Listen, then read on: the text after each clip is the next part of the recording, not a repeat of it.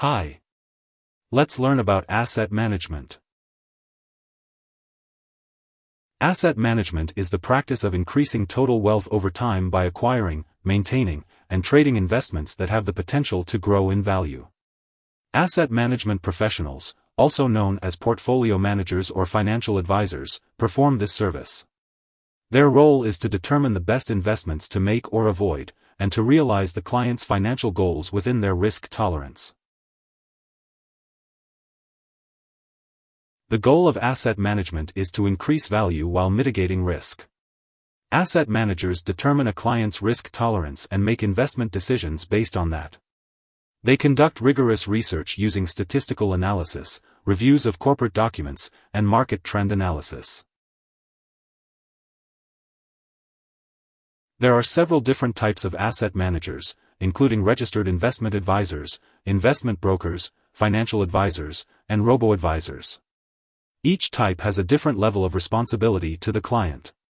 It is important to understand a manager's obligations before deciding to invest. Asset managers have various fee structures.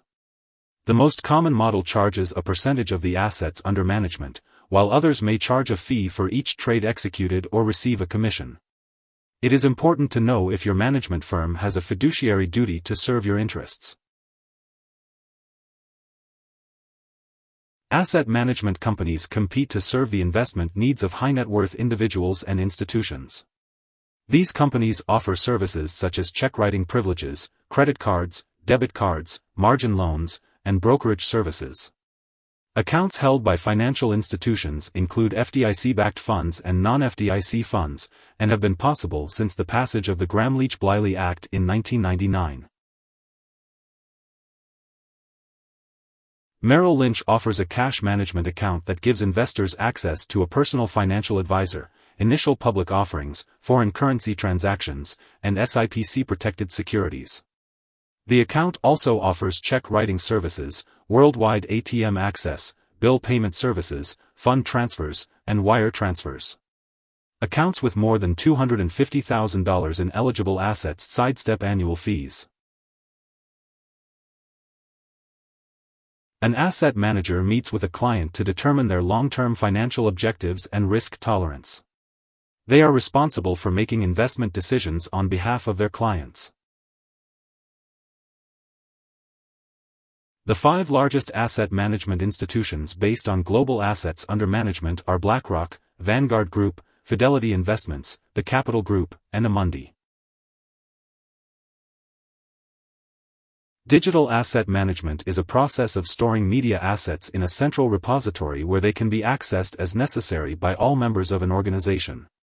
This is typically used for large audio or video files that need to be worked on by many teams of employees at once. Asset management firms provide the service of buying and selling assets on behalf of their clients. There are many types of asset managers, with some working for family offices, wealthy individuals, and others working on behalf of major banks and institutional investors. Here are 3 key takeaways. 1. The goal of asset management is to maximize the value of an investment portfolio over time while maintaining an acceptable level of risk. 2. Asset management as a service is offered by financial institutions catering to high-net-worth individuals, government entities, corporations, and institutional investors like colleges and pension funds. 3. Asset managers have fiduciary responsibilities. They make decisions on behalf of their clients and are required to do so in good faith. Hope this would help. Thanks for watching.